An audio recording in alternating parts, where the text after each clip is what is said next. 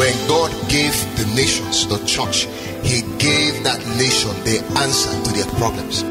Because God's kingdom is not just a spiritual place. What you don't know is that God's kingdom is a country. There's power in knowledge. There's power in information. There's power in knowing something. If you know what has been written concerning health, it is easy to claim healing. If you know what has been written concerning finance, it is easy to claim wealth. If you know what has been written concerning business, there are words in the scriptures that have... You are onto a life transforming experience as Pastor Prince Abah brings you God's word with deep insight and power. God bless you. Hallelujah. This month is July. I don't know. The month I was born, I was asking God. God is a special month, and I want something special in the life of the people, in the life, because it's the month of my birth. And I know there's a new wave right now in Africa. There's a new move globally right now. God is entrusting the key to all sectors of life back to the church. There's a new move. There's something new happening.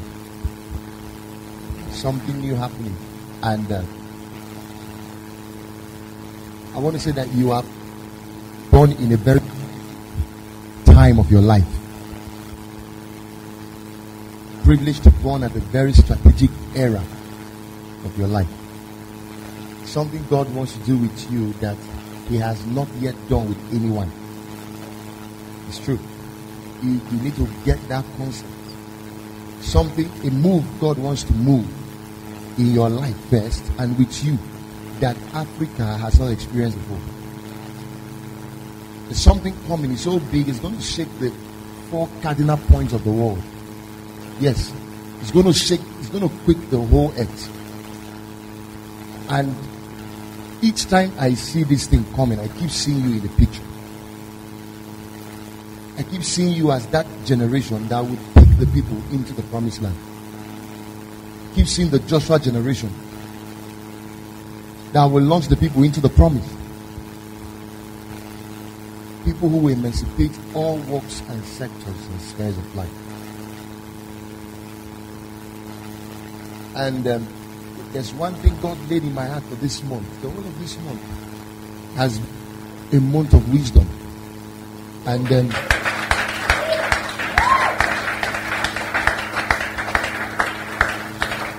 because God said to me, what it takes to win and rule kingdoms is wisdom. Nothing else. By wisdom, a house is built. By understanding, the house is established. That's what it takes. God said, you want to move the people to their promise. Move them to a realm of influence. Move them to a realm of where they would become, giant killers. Men who would dethrone dynasty. Who would take empires. Men who would wrought exploits in. There are about 12 pillars of society. Yeah, 7 mountains, yes. But if you do a deeper study, you see there are 12 of them. 12 mountains of society. Standard number is 7. 7 mountains. There's education. There's the politics and government. There's the economy. There's the media and entertainment. Of course, they've splitted media from entertainment. So there are 2 different things now. But if you're looking at it from the 7th angle, is media and entertainment, or art and media. There is culture, there's religion, and all of that. These are different mountains of society. And listen, God wants to give these mountains back to the church. These mountains have been in the hands of unbelievers for so long. Economy has been unbelievers for so long. Finances, the business world, politics. But there's a new move. God is returning the mountains back to the church because the mountains are His. They are His. That's why He said in the book of Isaiah that in the last days, I will do what? I will exalt what? The mountain of the Lord's house shall be exalted above all other mountains. And what will happen? Nations. What they say, the nations. The nations will flow to it. I will exalt the mountain of God's house above all other mountains. All other mountains. All other mountains. Not left. All other mountains. Then what will happen? The nations will flow. So God wants to exalt the church above all other mountains. God wants to exalt you above all other mountains. That's what it means. The church is not the building. The church is the individual. That means that when you look at all the spheres and sectors of life, you find church people ruling. Look at the economic world, the banking world, industry, commerce, marketplace. You see church people ruling. You look at education, the best schools, British standard, US standard, the best schools in Africa, best schools in Nigeria, the best school in this land, run by church people. You look at entertainment, no more of the bunch and Tooth and what is it called, Nicki Minaj and the rest of them. That is what it means. Entertainment, taking for. You look at the media sector. We own TV stations that will broadcast sound news, not bad news. Good news. No longer be telling the world how 10 persons have died, how 11 people have been killed, or whatever. We'll be telling the world how souls are being harvested for the kingdom. Yes. Media, we use the platform to preach the gospel. Put crusades on the internet. We'll take technology, mountain. Because you see what Facebook is doing is not one of those inventions. It has an agenda. It's a mountain. And God is going to empower the church now with all kinds of wisdom. We are not going to come to church and sit down like we used to sit before. We come down and sit down, clap hands, carry a Bible and whatever. And go back home. And the world is busy inventing all kinds of crazy things. If you look back to history, you will see that God's perfect plan was for the church to really have dominion. Okay, if you look at Genesis chapter 1. Look at verse 26, where it says, let them have dominion. That dominion is all encompassing. Check God. You will see that there is no sector of God has not been able to influence. Yes. All these things called spheres of society, he started it. Agriculture is a sphere. Who started it? God did. The first farmer in the world, God. The first landscaper in the world, God. Family is a sphere, is an institution. Family. Who started it? God did. It's not good for man to be alone. I will make him help me. But you see these sectors, the devil is taking control of them now. Family life is breaking up. Family institution is by the day failing. Marriage is failing. God wants the church to go back to the basics now. Okay, you see, he started family. Church, he started it. Yes, now fellowship was started by him. All these things we are doing. He was the first man to do fellowship. House fellowship. How did he start? He was coming down from heaven at the cool of the evening to have church with Adam and Eve. Science and technology, go and check. All these guys who are traveling to the moon, who invented the moon? All the galaxies, who put them there? All the stars.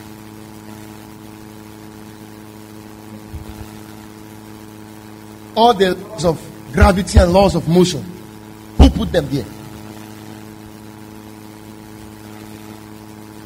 Who put them there? Okay, you can also say he was a business expert, quality management consultant. How did he build the world? He set goals. He had management principles. The first day he built this. Second day he built that. Third day he did this. Fourth day he did that.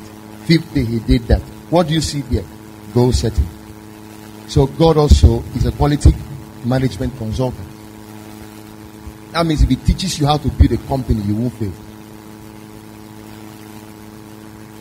Because he built one. What do you think he built? Eden. What is Eden? Think Eden is just one whatever. What is Eden? Eden is a system. Eden had systems. Aquatic life. Eden had agricultural system. Eden had irrigation system. There were 4 rivers now that were supplying water to all those trees. Eden had, what do you call it? A wildlife. There were wildlife in Eden. There were animals, lions and all that. So where was the first zoologist from? Eden. Where is the first farmer from? Eden. The first pastor? Eden. The first husband? Eden. First wife? Eden.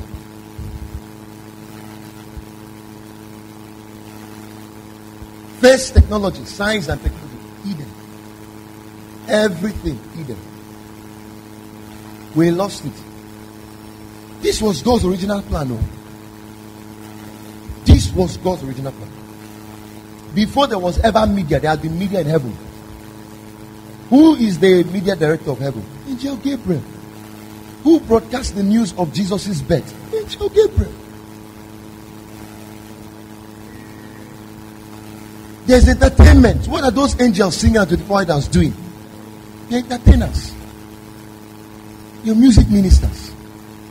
There's fashion in heaven. Have you seen the clothes angels wear?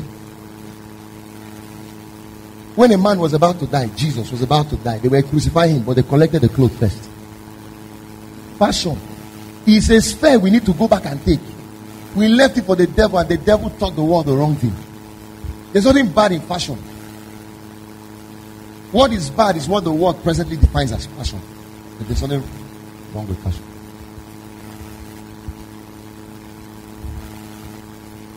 And God wants to send the church to the basis.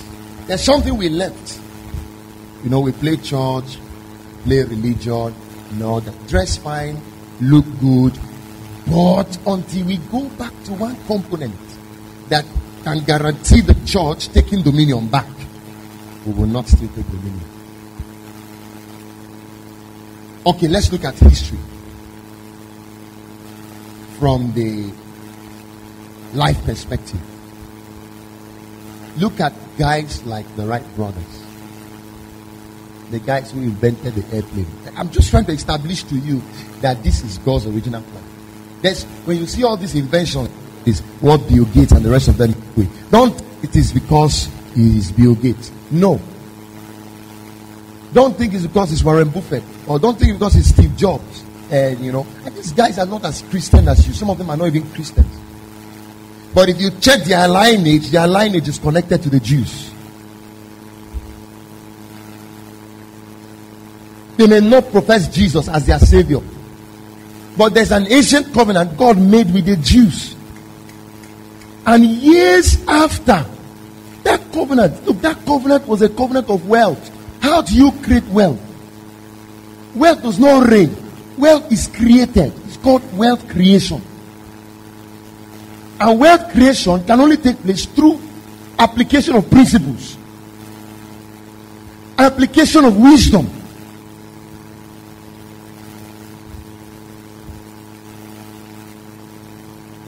So you see what the Bill Gates and the rest of them are doing now, and you feel these are not church people. God just gave them. Where did those wisdom come from? Look, the Bible says every good and perfect gift comes from God. None comes from the devil. The devil has no invention. What it does is that he takes something God has put inside of you and he uses it for his own glory.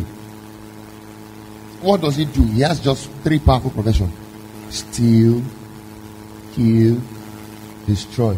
He does not create. God didn't give the devil the ability to create.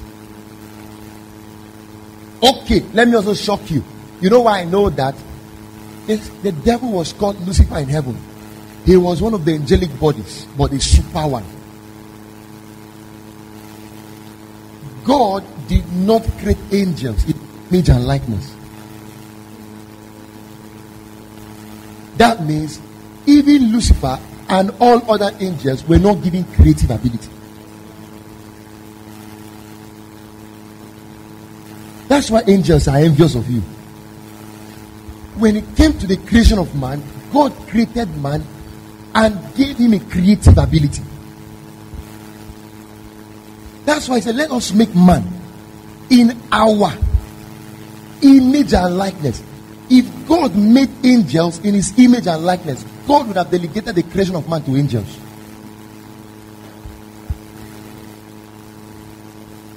Okay. God made angels in his image and likeness. When we fell, God would have sent an angel to die for us. Something God made in his image and likeness fell. God needed something that had his image and likeness to redeem it. I hope you're following what I'm saying. I don't know if you're catching what I'm saying. He needed something that has the same components to go and reclaim the thing that was lost. He couldn't send angels. Angels couldn't die. So when I see believers who can invent, believers who cannot operate in the functionalities of wisdom and divine intelligence, I know something is missing. This is not God's original plan. Yes, sin caused that thing anyway to go. But on the basis of the finished work, we can reclaim it and operate in it. Look at the Wright brothers, children of pastors. Where did they get the inspiration to invent the plane? Inside church service. Check all the inventors. Something about all of them points to the fact that they serve God. Check. Maybe not directly, but check their lineage. They have something to do with God. Some of them, their fathers were preachers. Check. They always had that connection with God. Check Michael Faraday, Thomas Edison, check Benjamin Franklin, check the Wright brothers, check all those inventors, even the Isaac Newtons, check them. Something about them connected to God, and that creative unction, that thing can be cooked up in the presence of God. Yeah, that's why when we come to church, you need to understand what discharge is. But that your water reservoir is pumping water doesn't mean it's entering your house. That's why you need to carry revelational knowledge to know when something is going on in the atmosphere and convert that into tangible use. It was in service, the Wright brother decoded. They downloaded the code for inventing the airplane. God wants to return us back to that era because we have left it for a long time in the hands of the devil's children. And these same devil's children came from the church. Check most of them. Okay, check entertainment. Where did they pick Beyonce from? From church. Check politics. Check. Where did they take these guys from? Michael Jackson from church. The gift came from God. The devil saw an opportunity because the church was playing religion. He came and picked the guy and used the same gift. That was what he did with Jesus on the Mount of Prayer. When he came to Jesus, the same thing the devil did to Jesus is what he's still doing. It's not different. He has not changed the formula. You see, the Bible says we are not ignorant of the devices of the devil. He functions by strategy. He functions by devices. If you know that guy, it's the same old trick. He just rebrands. The product is the same. He just changed the cover, the package. Changes the packaging. It's just like producing pig milk. Today it is blue. Tomorrow you can change it to red, but it's the same content. Or you change your Milo container to another, it's the same content. That's what the devil does. So if you know his device, it's easy to decode him and catch him. So see what he did to Jesus. He came into the garden. He said, if you know you're the Son of God, turn this stone to bread.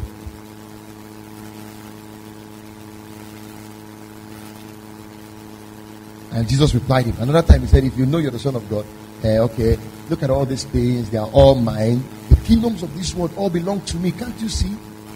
All you just need to do is just bow down and worship me. They are all yours.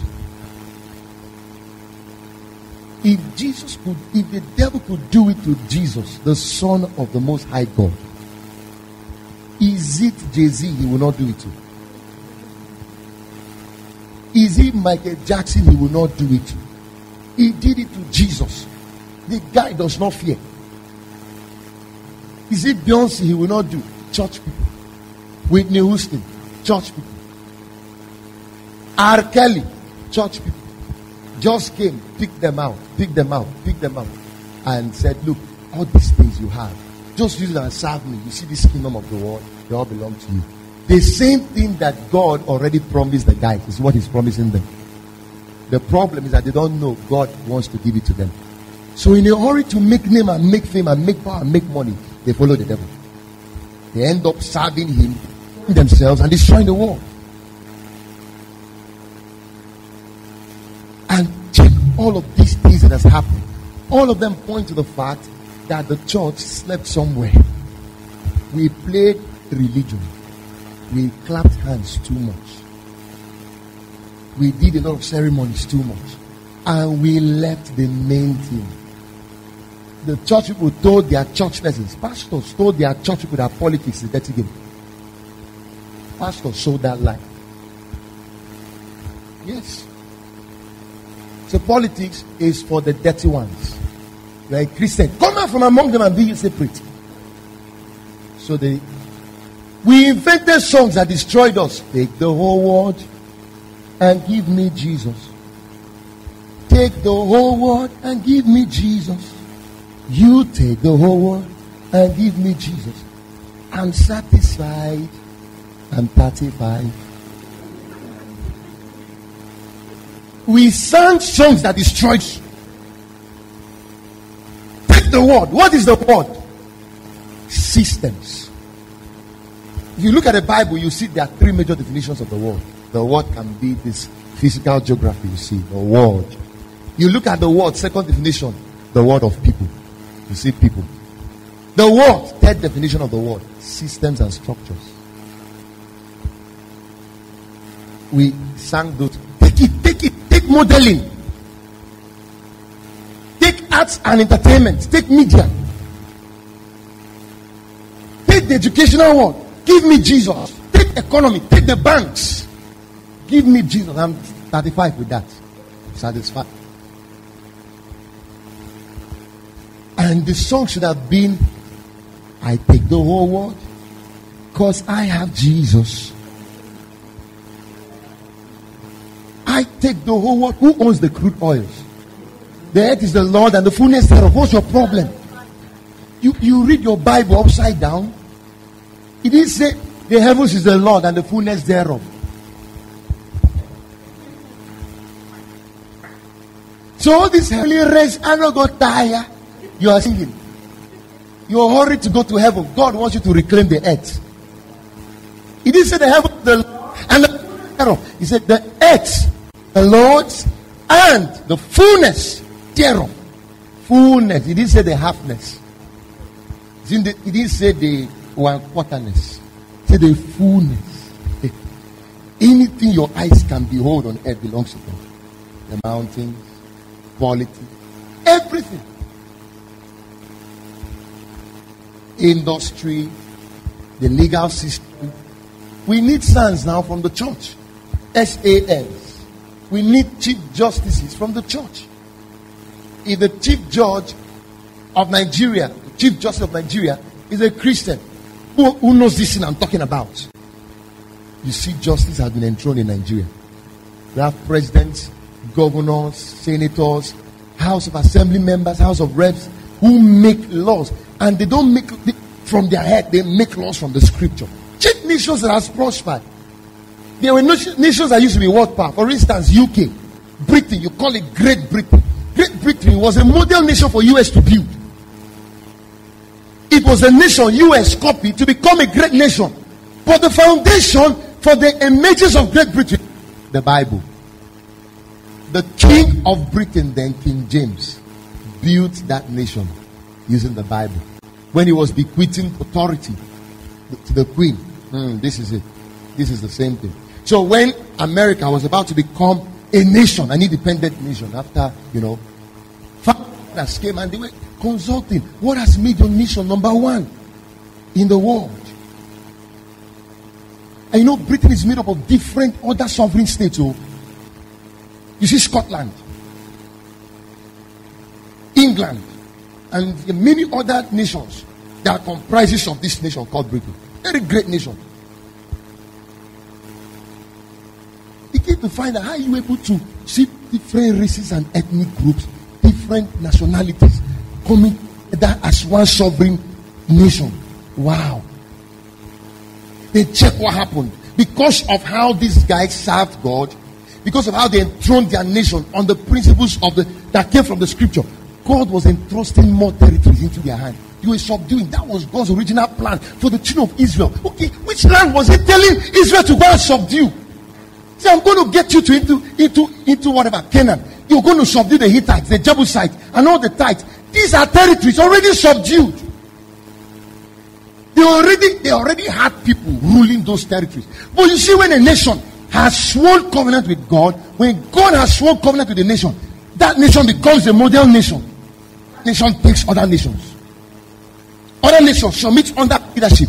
That is what happens to Israel. That was what God's original plan for Israel was all about.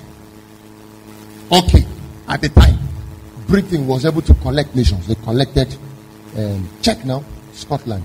Collected England, collected some other nations. After a while, check. You know, most of the nations who have independence, like Nigeria, were colonized by them. Are you aware? What is that thing they have that was able to make them come into a nation like Nigeria and took total charge and control of it? They stayed in this nation for years, teaching us how leadership works, teaching us how politics runs, teaching us how to our country. You know why that was possible? This nation had a covenant with God. So they became a model nation for the rest of the world. Okay, they also colonized Ghana and some other West African countries. They did. Okay, this morning, this is not majorly the center of my discussion. I'm flowing, in this direction. That's what God wants to do with the church. But we meet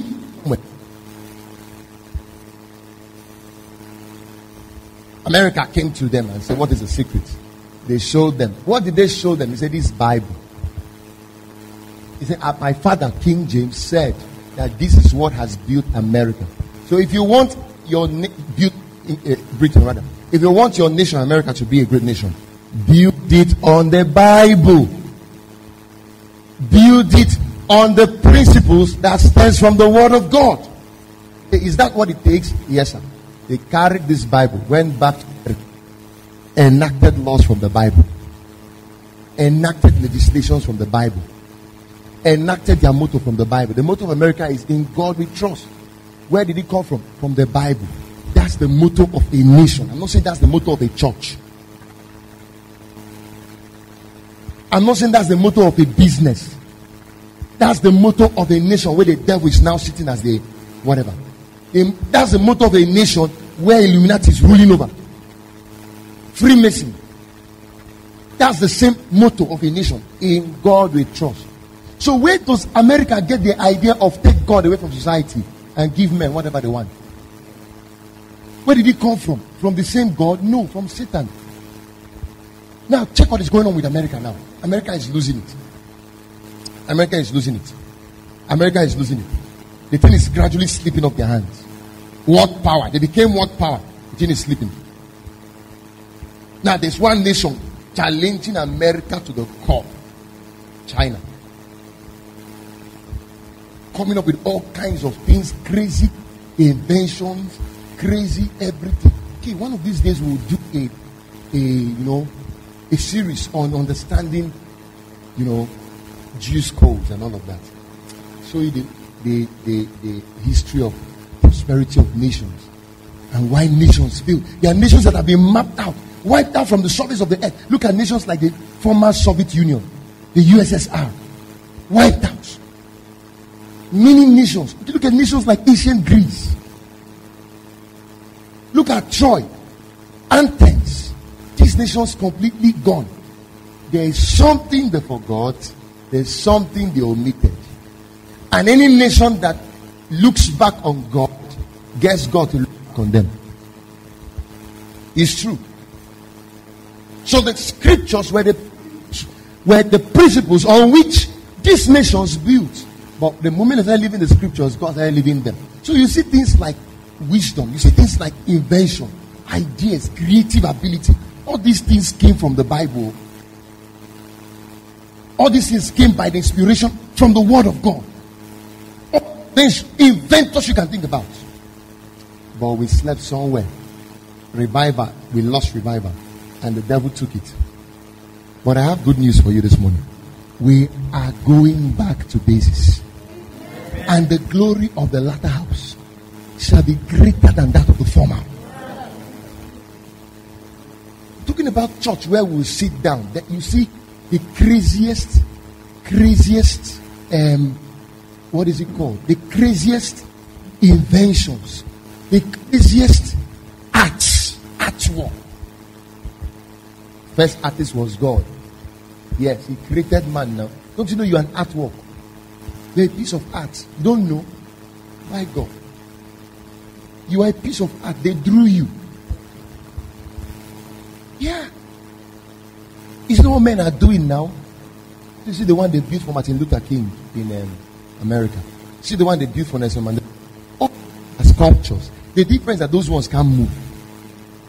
But God showed his God by putting a vital light inside of you. But you are a sculpture. I watched one movie and there were sculptures standing, just standing, you know. And one magician just came, used his stick and invoked life into the sculptures. And these sculptures carried swords, started killing. I said, wow, this is exactly what God did with us. This was how he molded us. All of us were just standing.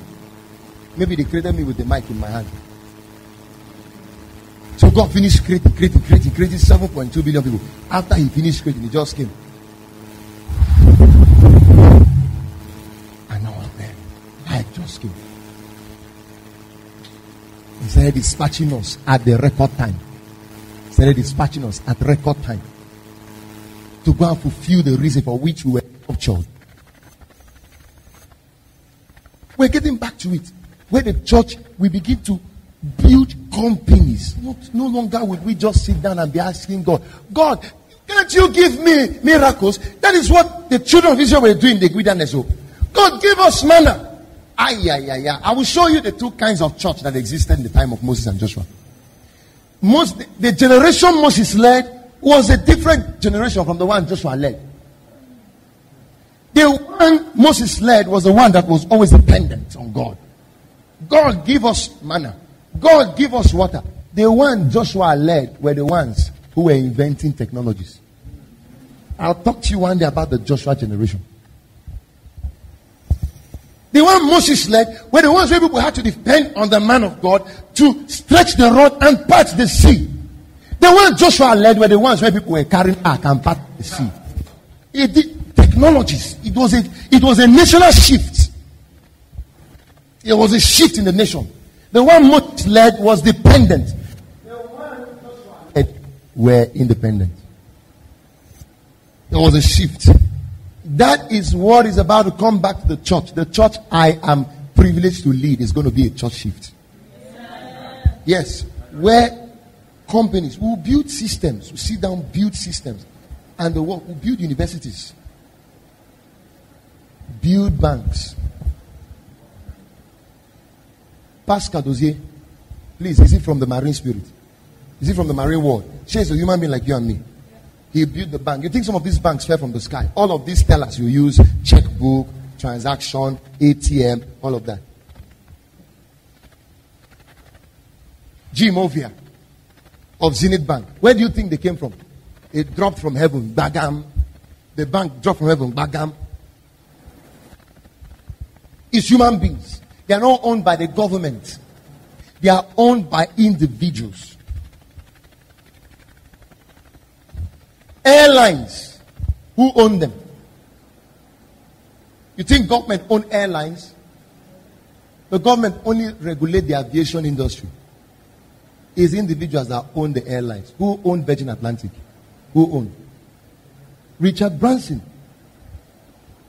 Who own Air Peace? Who own these airlines now? Arik and the rest of them. They are are owned by individuals. It is your turn to own the nations. Amen. It's your turn to build systems. Amen. It's your turn to rule the world. Amen. But there is one component. This is what we're going to dwell on the whole of this month. The whole of July. We are returning back to wisdom. Genesis chapter 1 verse 26. Put it up. Show them the opening scripture. God did not create you alone in his image. The image of God is the nature of God. That nature deals with the person of God. The characteristics of God is the nature of God. That's his image. God said, let us make man in our image. Let us make man in our image. You see there. You see the word make there. That word make is create. Let us create man in our image, after our likeness. Let us make man in our image, after our likeness. See it. Let me paraphrase the scripture. Let us make man to be like us and function like us. The being like God is the image of God. The functioning like God is the likeness of God.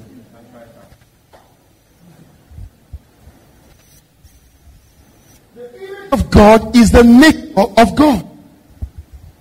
Is the person of God. I give you image. Values. Okay, let me give you some values. Image of God. Love, integrity, service, humility, compassion, kindness, mercy. That's the image of God. That's the nature of God. Oh, he's a humble brother.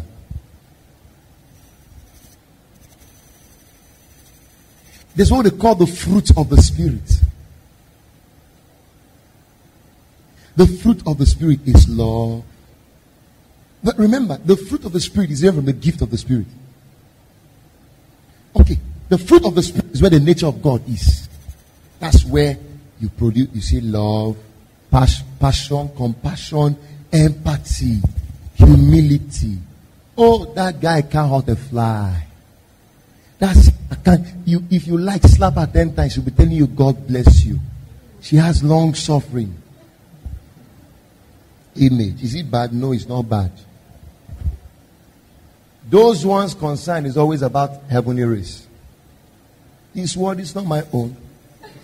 I'm just a passerby. No, it's not an easy road. No, it's not an easy road. So they kick you once. You say, the Bible said, how many times should your brother slap you before you forgive? How many times will you forgive if he slap you? Say, 70 times, 70 times. The Bible says, if you slap one here, don't get out and let them slap. My brother,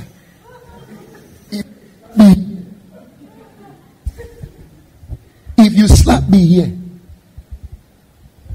before I turn this side, I would give you at least 2 on the same side you slap me.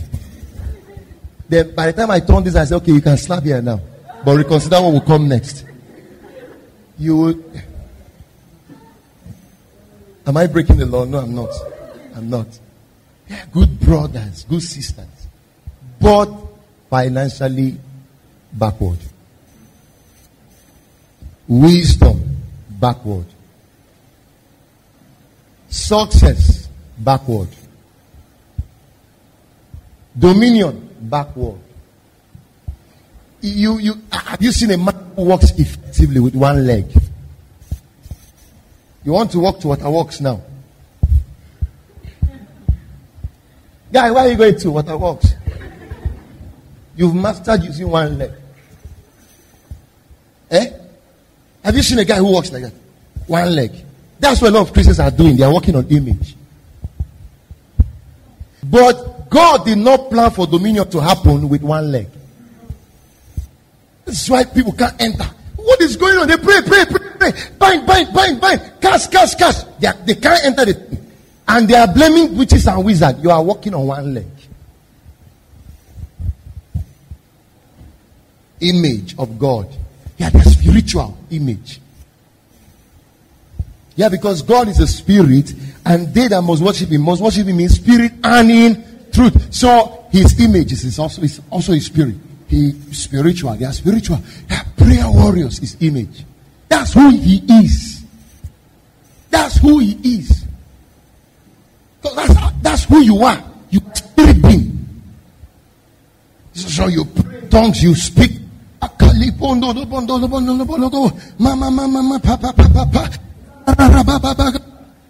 all the tongues. You pray, you worship. Image. Spirit. That's who you are. But you are walking on one leg.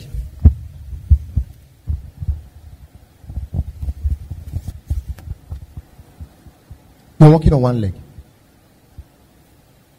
And as long as you don't pray to God to bring back that amputated leg, you won't enter dominion. See the second thing. Go back to my scripture. Image. To be like God. What about likeness? What about likeness? Function like God. But see how the likeness works now. The likeness of God is the mental functionalities of God. The likeness of God is where all the seven spirits of God dwells. Spirit of counsel, spirit of revelation, spirit of wisdom, spirit of everything. The likeness of God is where vision lives. The likeness of God is where dream lives. Dream. I have a dream. That's where the likeness is. The likeness of God is where vision lives. The likeness of God, ideas live. Ideas rule the world. That's where it lives. The likeness of God is where ability to think. Not talking about worry. Critical thinking. That's where it lives. He said, according to our likeness. Now, see what will happen when they get the image and the likeness. He said, they will rule. Now, that's the output. The input is that you must be a carrier of the image, then a carrier of the likeness. Then when you have gotten that, the next thing that happens is that you begin to rule the fish of the sea. The fish of the sea. It's not necessarily the fish you catch from water. The fish of the sea. All the properties of the sea. Anytime you talk about the sea, you talk about wealth.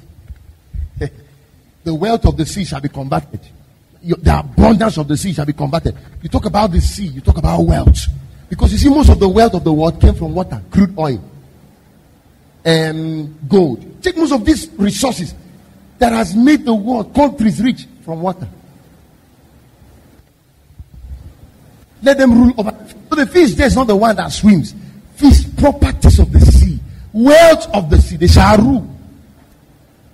You have miners. Men who can mine, they would drill things from the sea.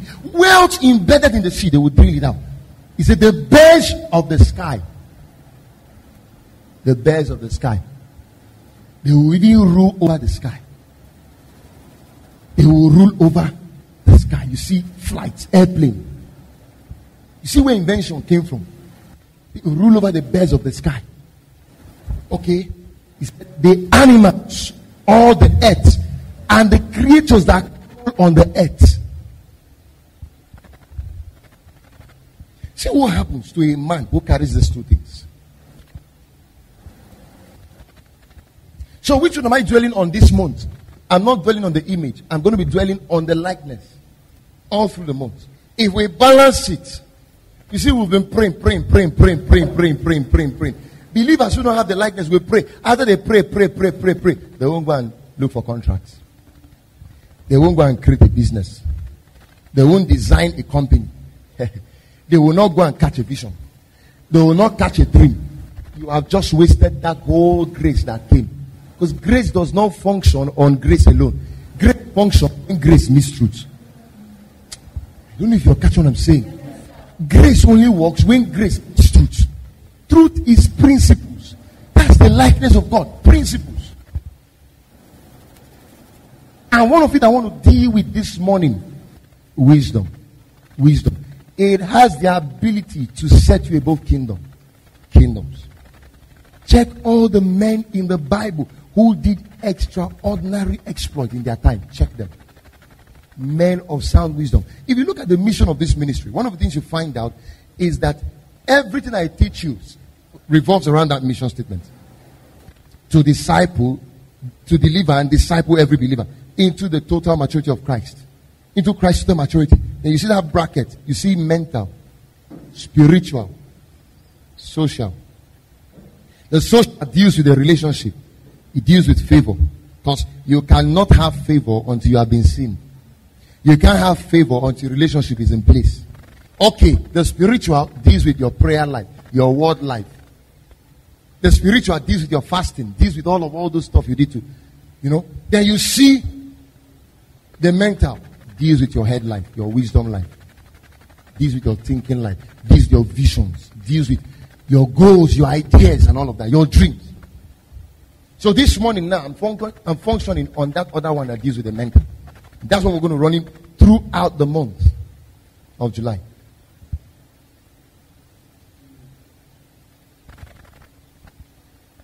There's a grace that will come on everyone this morning that will activate it. Yeah. Trust me.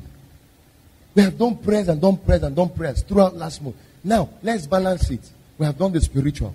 Let's now do the mental. Grace has been released and grace is going to come this morning. It's going to activate your mind now. Some people are going to have a boost in their intellectual frequency, and I'll show you the prayer to pray. Oh, yeah. Okay. Let me show you that scripture. Two of them that deal with the prayer before I forget it. So when you pray that scripture. Give me Ephesians chapter 1, verse 17. Ephesians 1, 17. Then you will give me Ephesians 1, verse 17. The other one will be Genesis chapter 1, verse 1. Okay, let me read this. I pray that the God of our Lord Jesus Christ, the glorious Father, would give you a spirit of wisdom. That's a prayer. And a revelation in the knowledge of Him. See what happens when you get it. See. Okay, again. I pray that the eyes of your heart may be enlightened, so you may know what is the hope of His calling, what the glorious riches. There are riches hanging. But until there's wisdom activated, until there's enlightenment of the heart, these riches will not come. The riches of His inheritance among the saints, not amongst the heathens. Amongst the saints, amongst Christians, not amongst unbelievers. The next verse, 19. And what is the immeasurable greatness of His power to us who believe, according to the workings of His vast strength? What does it take? Your mind has to be illuminated. Wisdom has to be activated. Revelational knowledge. Understanding is the key to becoming outstanding. Wisdom is the key to ruling kingdoms. You're going to pray that prayer. God, is there something in me? Maybe sin nature. Maybe I've not given my life to Jesus. Maybe programming, mental programming. Maybe wrong programming. The environmental factors. Is there something holding me from functioning in this realm? God, bring down that wrong imagination. And let's be reactivated. If God was on earth, God will not be broke. See, the biggest miracle that can happen to you is to know what and how to do. Hear this. I said the biggest miracle that can happen to you is to know what to do and know how to do at any given point in time. The biggest miracle that can happen to you is that when you meet a crossroad, you know the road to take.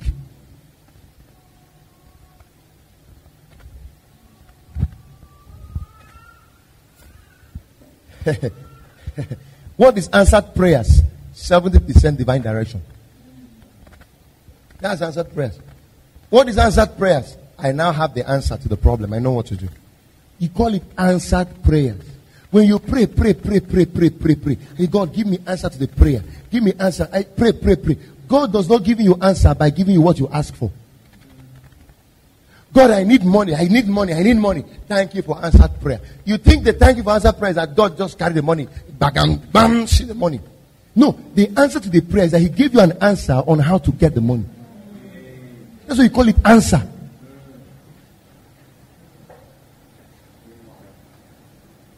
It's called answer. God, I want to do this. I need this. I need that. Okay, this is how to do it. This is how to do it. That's how to do it. What do you call it? Answer. Daddy, yes, I need money.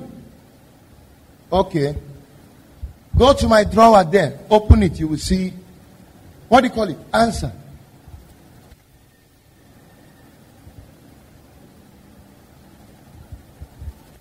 Jesus, yes, pay tax.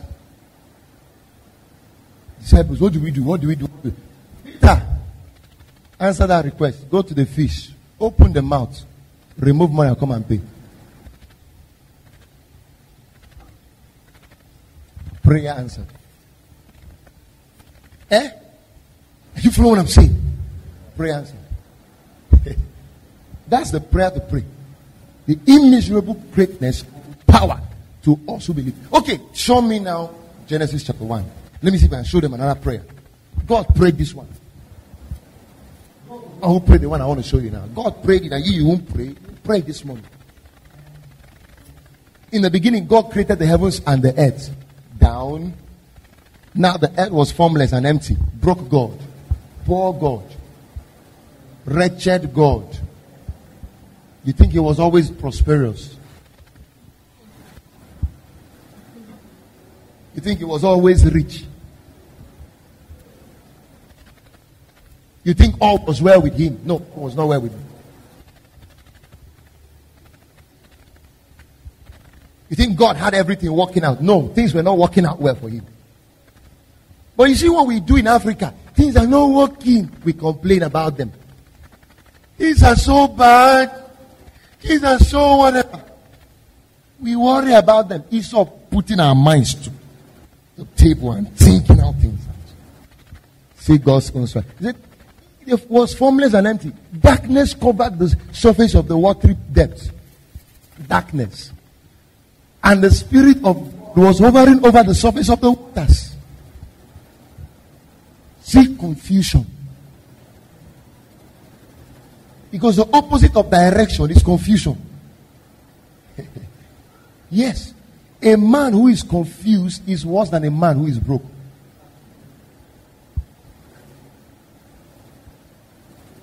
Yes. Not knowing what to do is more frustrating than not having money.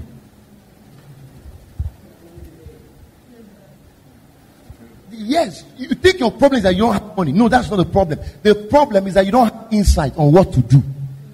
Then you don't have understanding of how to do it.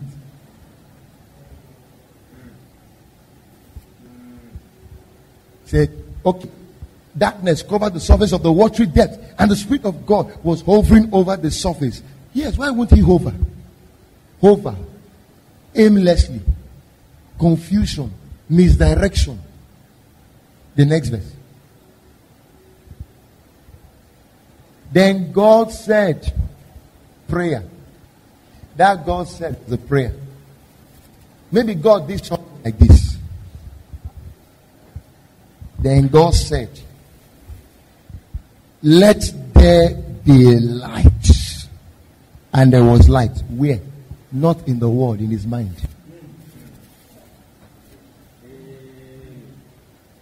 Hear this. Hear this. Let me shock you this. Those of you who think that light was to shine in the world so that the darkness will disappear. When God said let there be a light, and there was light, the moment that light shines, God wouldn't have had need to create again. Because everything God needed would have been already created. Okay, I want to show you something. If you're looking for this microphone now, and it's dark all over this place, what do you need? Just find torchlight. On the torchlight. You found it. What are you creating again? So God was not looking for anything in the physical, because the physical was already empty. The darkness there didn't mean that there was absence of light in the physical. God was seeing things korokoro. If God was not seeing things korokoro, he wouldn't have said that the world was empty and darkness covered the face of the deep. He was seeing clearly. You can't be in the dark and be saying that. No, he was seeing things. You can't be in the dark and be saying everywhere is empty. For you to know that it's empty, you must be able to see. So he was seeing the word clearly. Clearly. You saw clearly. But now, there were certain structures God needed in place. Would not come no matter how many torchlight he flashes. That structure will only come when he flashes light inside. So he said, let there be light. Light came. Where did the light come? In his mind. The moment the light came, that light, there is vision. A future. A picture of a preferable future flashed in his mind. So the man knew he had the architectural plan. Now this is what the world should look like. He said, okay. He now had a goal, a big picture. It's called a vision. Vision is a big picture. Vision is your preferred destination. Vision is your actual future in your mental picture. You hear what I'm saying? That's what vision is. Is your actual future in your mental picture. So now God already saw it. Okay, I want this whole stuff around. I want this. But how am I going to live here now to there? Follow me. How do I move from here to there? And remember, the difference between here and there is T. T means time. So God needed to take advantage of the resources called time. This is where God is, but he already has a picture of where he wants to go to. So he measured the gap from here to there. He took T away from the there, which is time, and see what he invested into time. Number one, the next verse. Follow. He already had the picture. He already knew what the world would look like. But the world will not look like it until he goes through the process. So see the first principle now. You see, vision. There's vision. Vision must first come. That's light. You must know where you want to go to, my friend. 5 years from now, 7, 10 years from now, where do you want to be? Vision. Now God saw that the light was good and God separated it. Okay, go down. Next verse. See what God did there. God called the light day and he called the darkness night. Evening came and then morning, the first day. See where God created the morning now. The first day. What was God doing now? He took down the vision and broke it into achievable tangibles. Into achievable steps. He created the world in 6 good days, rested on the 7th day. What was God showing you? If you want to move from where you are now to where you want to be, there is a road to travel. And this road cannot be traveled until you break down the vision into goals. Goals are simply daily achievables. Goals are daily targets to be met. You cannot achieve a big goal in a day. You achieve a big goal daily. So, big vision of the world, not created in a day. Big vision. But now, after vision, the next principle, goal setting. Okay, this was supposed to be a prayer verse. Leave it. Let's go to the scripture now. I want to show you my close. This is going to run Tuesday, Wednesday, Friday, Sunday. This is how we're going to be running this. Just on wisdom. Everything about wisdom, I'll download it here. Then by the time I'm done with you now, you are going to run the devil out of town. Yes, you will. Okay. Proverbs chapter 4 verse 7. Let's take that as our opening scripture on wisdom. Wisdom is supreme. Give me King James. King James version. Let me use the word. This is what I'm looking for. Now, see it. Wisdom is the principal thing. not the vice principal. Wisdom is the principal thing. I found out not even prayer is the principal thing.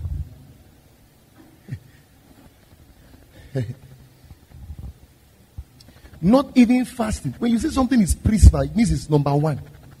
That means check Jesus and just grew in wisdom. First thing he grew in was wisdom. After a while, he matched it with spiritual development.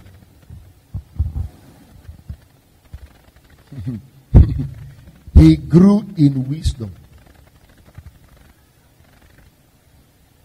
Wisdom is the principal thing. Therefore, get wisdom, and with all your getting,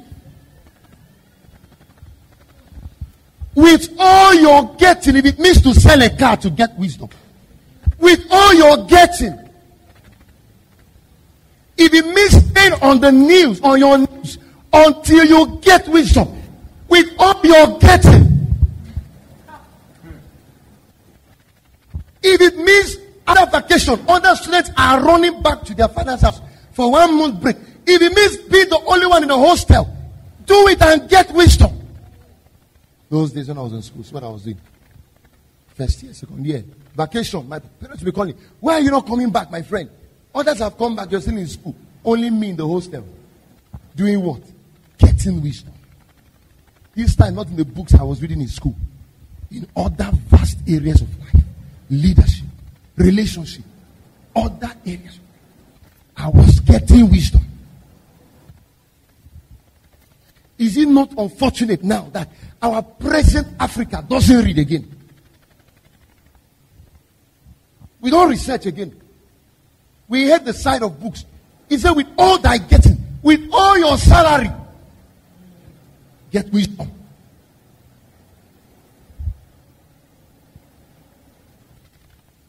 I used to say it this way: empty your purse into your mind, and soon your mind will fill your purse with gold.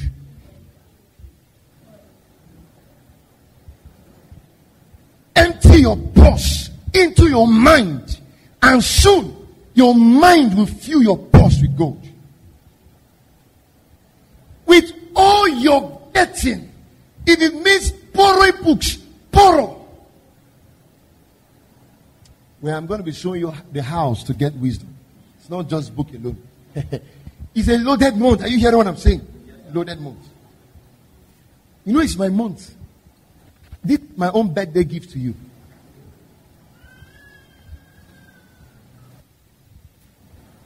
Okay. Can we see verse 8? Let me see.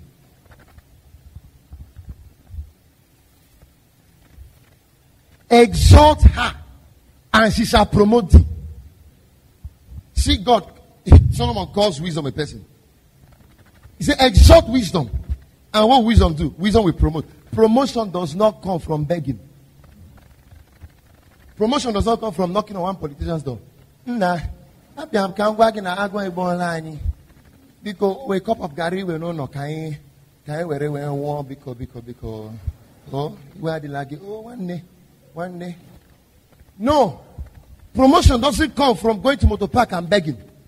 I've seen people beg in motor park from the days I was in the university. Year 1. Many years after I've graduated, they are still singing the same old song. I go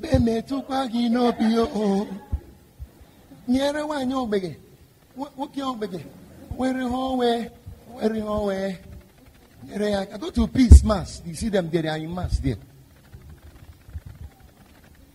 Begging is not a virtue. That is not a virtue either. Ignorance is not a virtue either. I define an ignorant man as an arrogant man.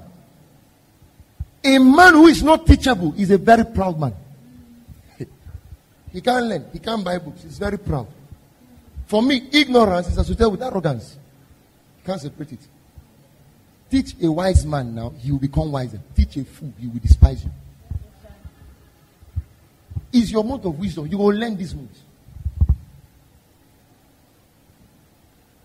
Only poor people. You know, the word poor means passing over opportunities repeatedly. Only poor, arrogant people see a seminar of 1,000 naira or 2,000 naira and they say it is too costly. But the food in crunches is not costly for them. He's an arrogant man.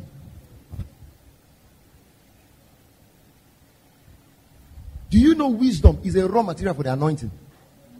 The anointing is not a raw material for wisdom. I'll show you on Tuesday.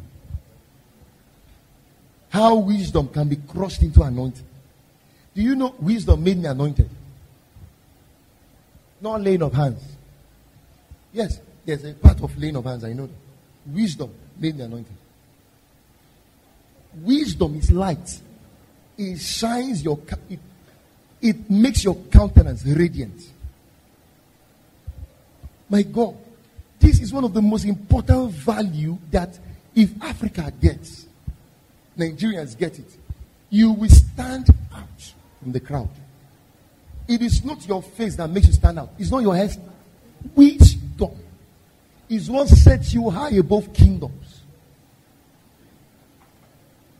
What made Solomon the most preferred? He's the one who wrote the book of Proverbs. What made him the most preferred?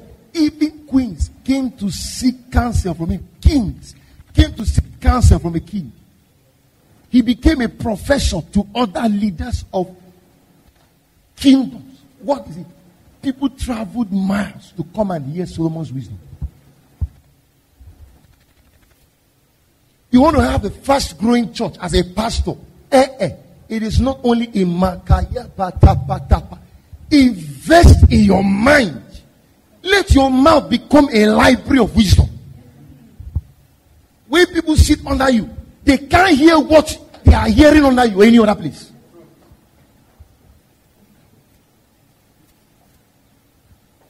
Wisdom. The only way to travel further than your equals is not to buy a new car and show them that you are driving the latest car. Not lie. The way to travel further than your equals is to travel far in your mind. If you can travel far in your mind, you are ahead of your equals. You are ahead of them. Let me tell you something.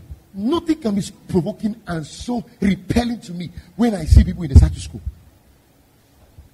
When I see you, group of friends, you are 10 and you can't stand out. Joseph, Prime Minister of Egypt, taught Pharaoh's senators wisdom.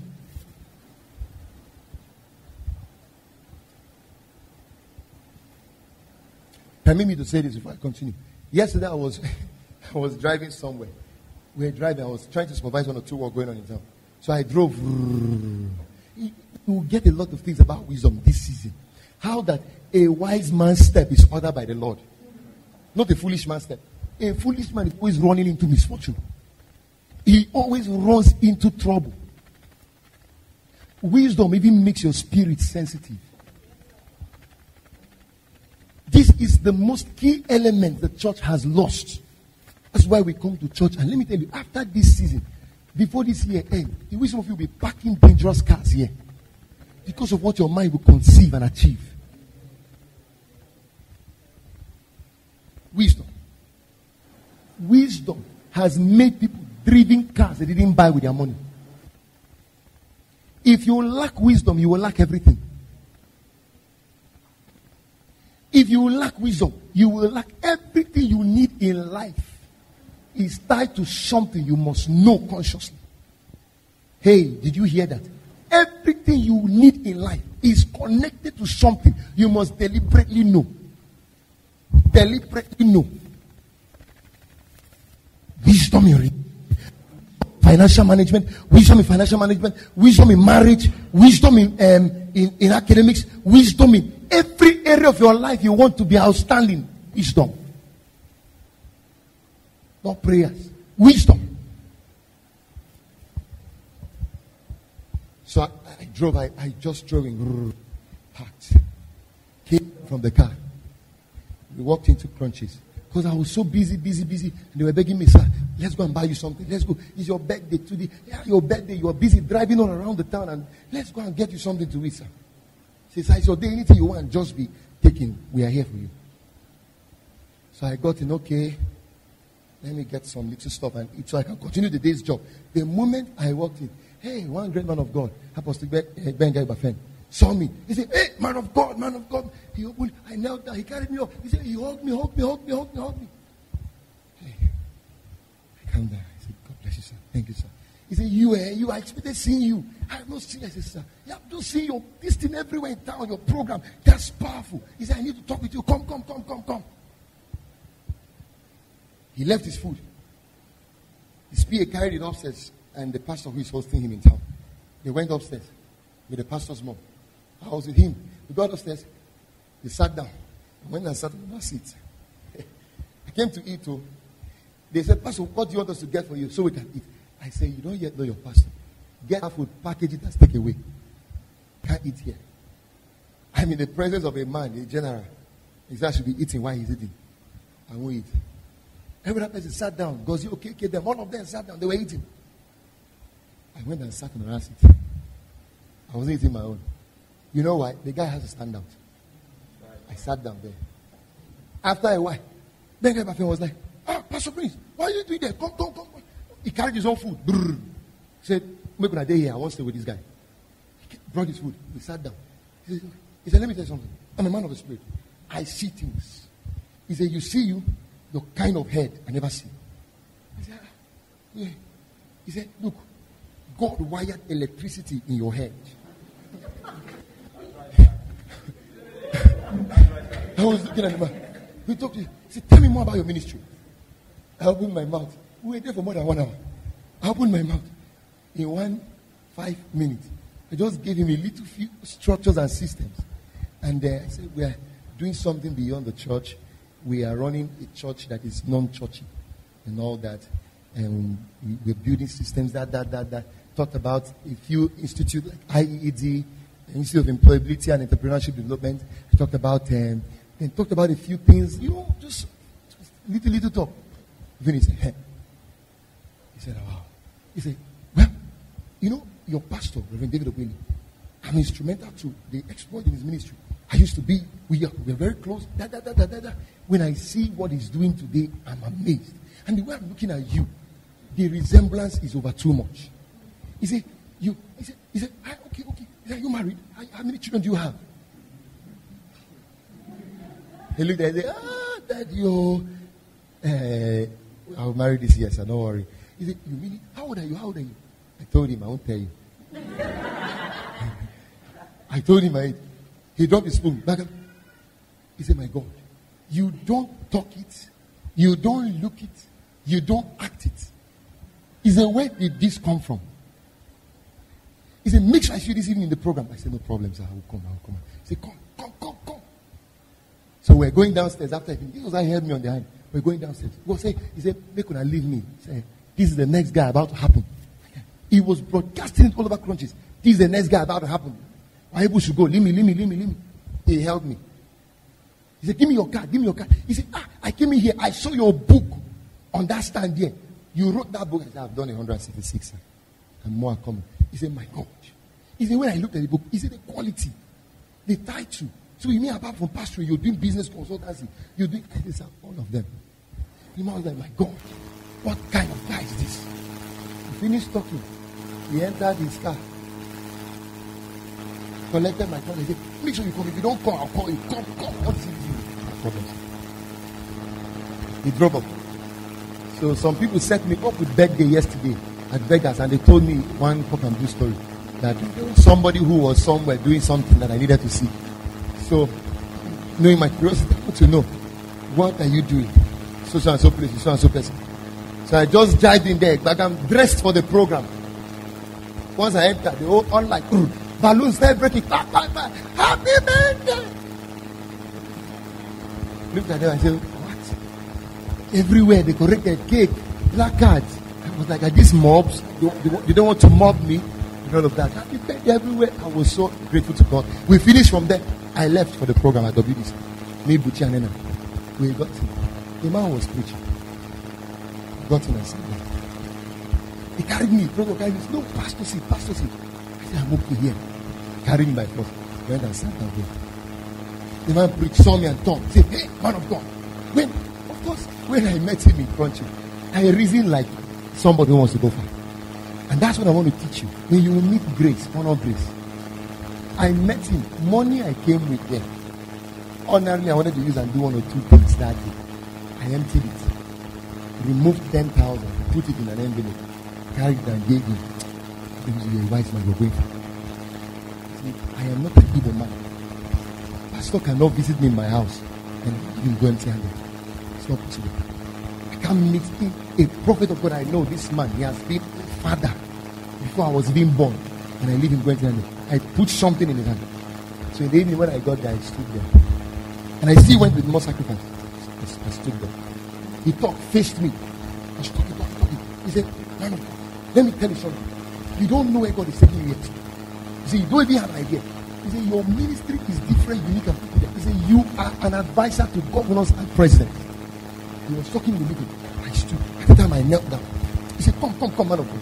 I stood. He said, okay, stay there. He kept talking. I was looking for where to hide. He talked to, carried a seed, went and dropped. I went back.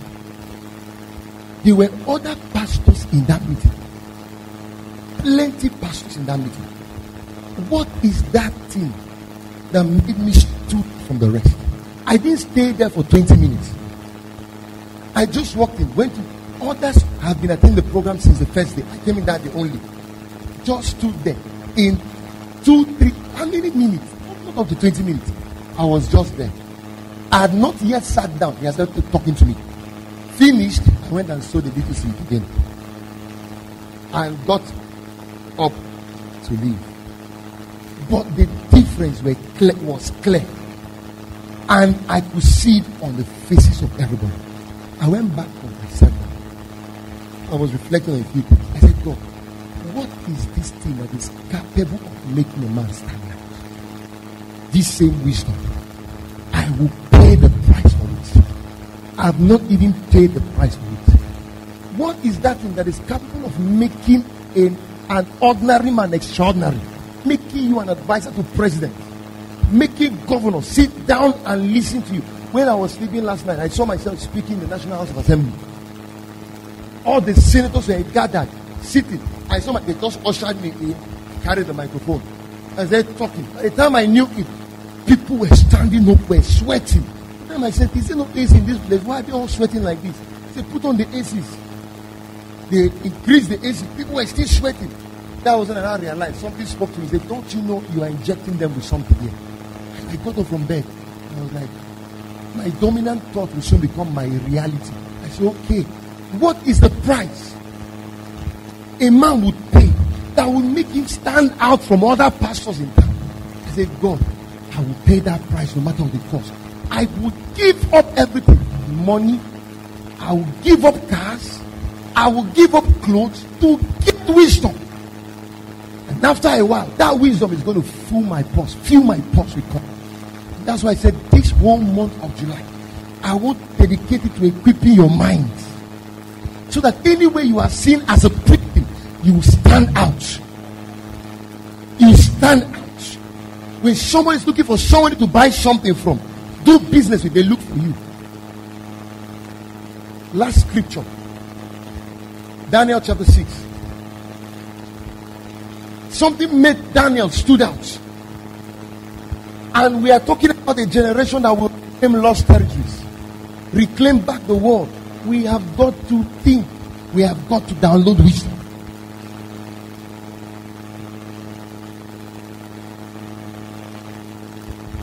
I got back to my hotel. I sent him a text message thanking him for everything. And he sent me a just name reply. And everything still boils down to the wisdom. Say you're one of the wisest of the time that I've ever seen. I have not sat with that man for more than. But it's something when you carry. When people see you, they know you. You hear what I'm saying? Wisdom there's this countenance it gives you. When people see you, they know. There's a way it shapes your look. There's a way it even conditions the way you walk. There's this kingliness. There's this palace life you download. can't abuse yourself. Give me Daniel. Daniel chapter 5 verse 12. You can't. This month you are going to stand out. I didn't hear your amen. I said this month you are going to stand out. Because God is going to equip you with all that it takes in your mind. All that it takes. Stop asking God for things, tangible things. Ask Him more for intangible things. God, give me wisdom, revelation, knowledge, understanding, and ability to think, creativity, ideas. That's what we pray and ask for this morning. For as much as an excellent spirit and knowledge and understanding, interpretation of dreams. See one man, Daniel. One man, two. One man, Daniel. The next verse. The next. And shewing of hard sentences. The man had an excellent spirit. He had knowledge. He had understanding. He had ability of showing of hard sentences and dissolving doubts. That is solving hard mathematical equations, not the ones in your class. Hard political mathematical equations. Nigeria is at the crossroad economically. Somebody needs something like this to solve. Is solving of doubts. I went to a meeting where all fighters in the boy gathered yesterday. Went to address them with some people. When we got there, he was talking to them. Uchi was talking to them. I sat down where I sat. I was looking at them. I said, these guys need help.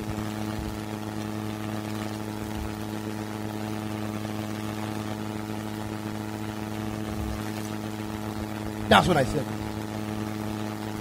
These guys need help. Of course, how can the church help them when the church is locked inside? Schools need help. Hard mathematical equations, that's dissolving of doubts, these were found in the same Daniel. Like the Bible, the way it uses one. It didn't say found in Daniel, so you don't think they are two. Found in the same.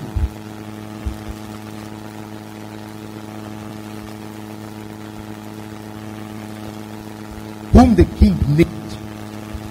Continue. Belshazzar.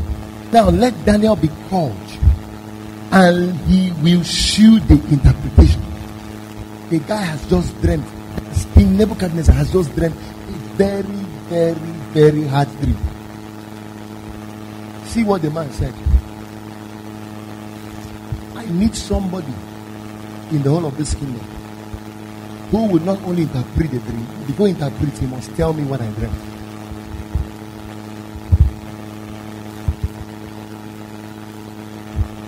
Do I know what you dreamt last night? So you go and meet and say, Pastor, tell me what I dreamt last night and I interpret it. At least tell me what you dreamt and let me interpret it. Daniel's own was also. Daniel's own was, tell me what I dreamt. Interpret the dream. Is that not hard puzzle? Where do you want to start from? You can't do try and error here. It's not this one. People are coming out. Who is in Kechi here? There can be many Kechis. Who is Obiageli? You're wearing a red shirt. There are many people wearing red shirt here. That's not it. That one is guesswork. This one, tell me what I dreamt. Tell me the interpretation.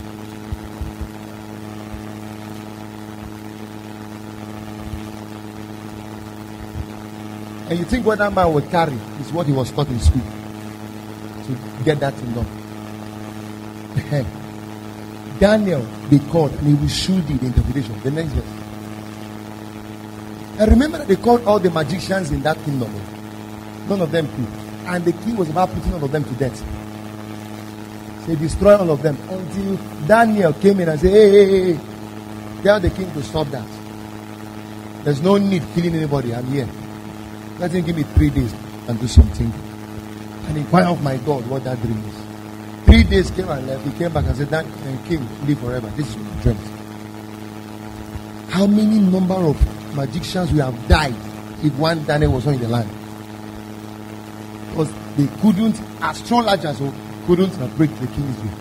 Then was Daniel brought in before the king, and the king spake and said unto Daniel, art thou that Daniel? Hey, Buhari will say, are you that prince I've been hearing about?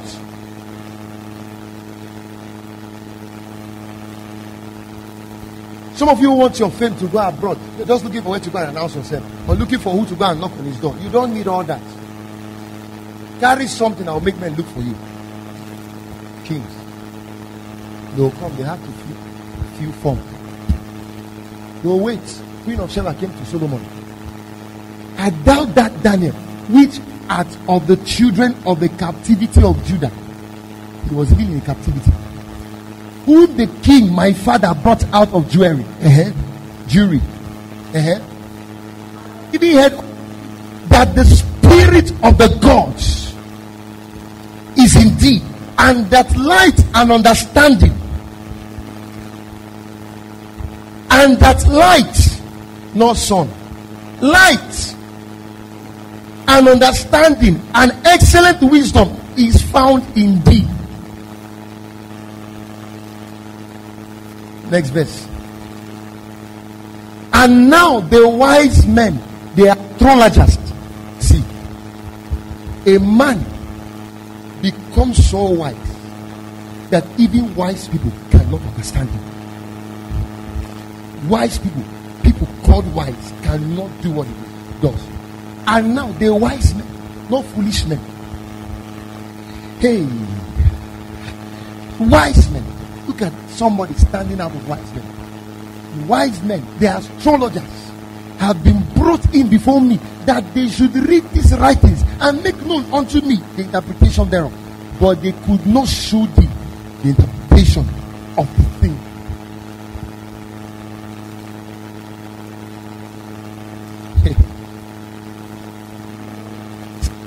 Daniel chapter 6 verse 3. Daniel chapter 6 verse 3. Oh, an impartation is going to happen here right now. Daniel 6 verse 3. Then this Daniel, follow, because of what he has done, because he could interpret the king's dream, because he could bring stability to a kingdom. See, this Daniel was preferred above the presidents and princes, because an excellent spirit. Please say excellent spirit. Maybe I didn't tell the title, but I'm teaching you this. Let me tell you now. I'm talking to you about what I titled Downloading an Excellent Spirit. You can download it. Catching an excellent spirit. Catching an excellent spirit can be caught. If you have it, you will have it. This month, you will catch it. You will catch it. It's an excellent spirit was in him, and the king thought to set him over the whole realm. See what happens to a man who has an excellent spirit. The king thought of setting him over the whole realm. The king thought of setting him over the whole estate, over the whole company, over the whole business. It's not what happened to Joseph. Joseph carried administrative wisdom, entered the house of Potiphar. Potiphar put him in charge of the whole house except his wife. A servant. The king thought of putting him over the whole government, over the whole state. Joseph carried that same spirit to the prison, from the prison to the palace, and was set over the whole realm. The same thing happened to Daniel. You want to see yourself move from obscurity, move from mediocrity into a place of dominion, into a place of kingship, into a place of influence. Listen, Listen, stop looking for affluence. Affluence comes when you have influence. Affluence is wealth, money, prestige, fame. Affluence comes when you have influence. Strive to be a man of influence. Strive to be a man that carries substance. Strive to be a man that carries content. Strive to be a man that can solve the hard equations of life.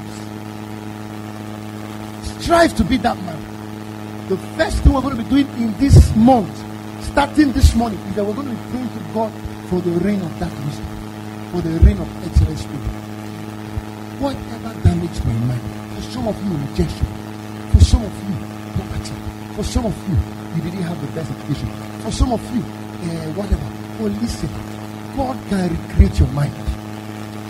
For some of you, failure of the past. For some of you, fear, defeatism. For some of you, inferiority complex. All sort of things has impacted on your mind, and you feel there's no way out again. There's nothing I can do with my life again. I am so dumb. Some of you, negative words. Some of you, you were not shown love. People didn't love you. You feel you are not accepted. Some of you, inferiority complex. You stand before somebody and you think the best better than you. You know what your own is. You're going to pray a special prayer for you this morning and say, God, I need a recreated mind. You're going to call light into your mind this morning. We're going to pray that prayer, and on Tuesday, I'm going to continue on this step, the methodologies, the patterns, the steps that is required for gaining wisdom. Steps that is required for becoming a man of understanding. It takes wisdom to build a thing. It takes understanding to establish a thing.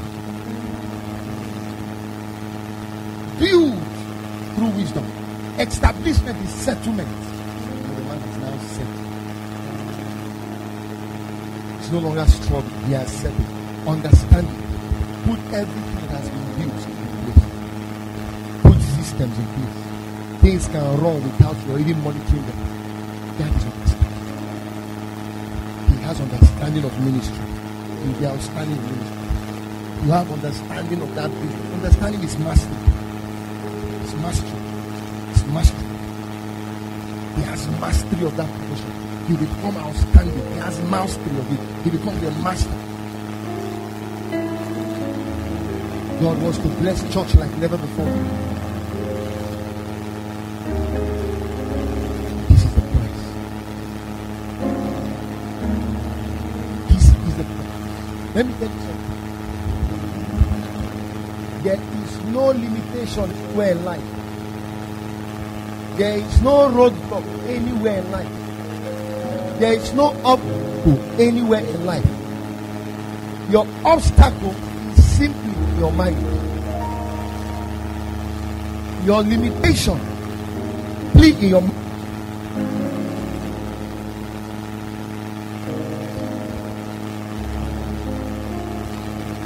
God gave you a mind so you can give him rest. All the prayers, God, give me. No. God wants to give you a creative mind so he can have rest. He rested on the seventh day. He has not stood up again. Those of you shouting, stand up and show yourself strong. Stand up and move your hand. Stand. Even Jesus, he is seated at the right hand side of God. The Bible says, sit down here until I make your enemy your footstool. Think he will remember and stand up. Read your Bible well. So why are you asking him to stand? Jesus, stand up and find my God. The Father says I should sit down here. It makes my enemies his footstool. So I'm sitting down, not standing. Don't you have a mind? Think. That's what he's telling me.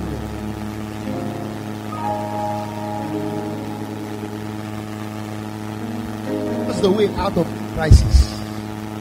Somewhere in this series, I'll be showing you how to get out of any crisis. Somewhere, I don't know where, but follow on the services.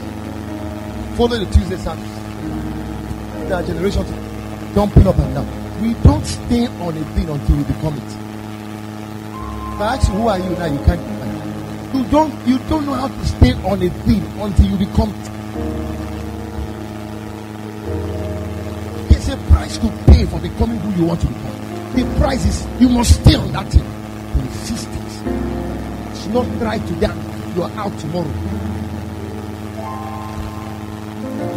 You do it today, the thing fails, you leave it and go and try and have it fails, you leave it. Jump here. No, stay on one thing until you become it. Stay with all the services until everything in this service you become it. Stay with the tapes. Order the tapes. Stay on it, soak it. Don't need to bother about whether there's food now. I once had no food, my friend. I once had no place I was living. I once pastored a church whose first service was just 4 people. I didn't abandon it. I stayed with it. What does it take to pastor the most mega church in the world? Pay the price for it. Even if the thing is killing me, I'll stay on it.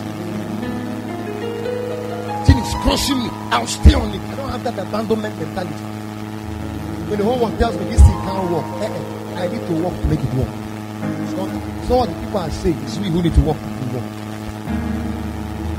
And with time, I will clear all doubts. So you need to stay on this wisdom thing. There are things I used to tell my classmates. I saw them posted yesterday. They were showing me. You know, I don't handle the Facebook in church. They were showing me the post. So I looked at the one he posted.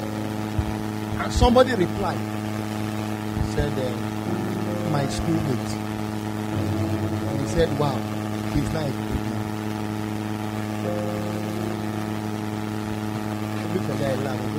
Yeah, schoolmates, no destiny mates.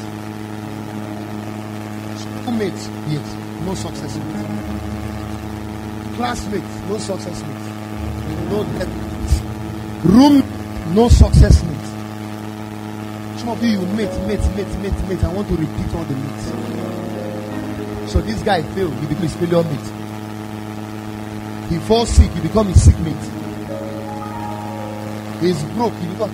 There are people who go, we are just twins, the same. It's like God destined us to do. Anytime he's failing, we can fail. Anytime he's succeeding, we can succeed. Anytime he's broke, I'm also broke. I don't know. Don't be like that. Don't take your own destiny in your hand and chart a course for your life. No. That is why we are embarking on this series. Stay with it. All the Tuesday services, all the Wednesday services, all the Friday schools. Stay with it. Stay with it. This is what we're going to be doing. Stay with it. Stay with it. Stay with it. Some of you I ask now, where's your vision? You can't say anything.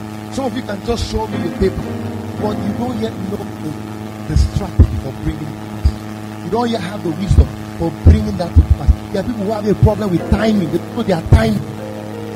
This I'll be showing you things on timing, things on divine direction. A lot of things. They don't know when God is steering them to move and take something. They analyze, until grace for that level passes. Lift up your hands and your voice now. What you want from God, pray on your life. In the line of this thing called wisdom. Ask God. Let there be a reign of an excellent spirit in this house, Father. Lift up your voice if you are. We believe you've been transformed by the wonders of God's Word. For additional information about us, you can visit our website at www.pristinehills.org. You can also send us a mail at info@pristinehills.org or call 0806 499 5029, 0812 511 3214. Pristine Hills Ministries, raising global leaders.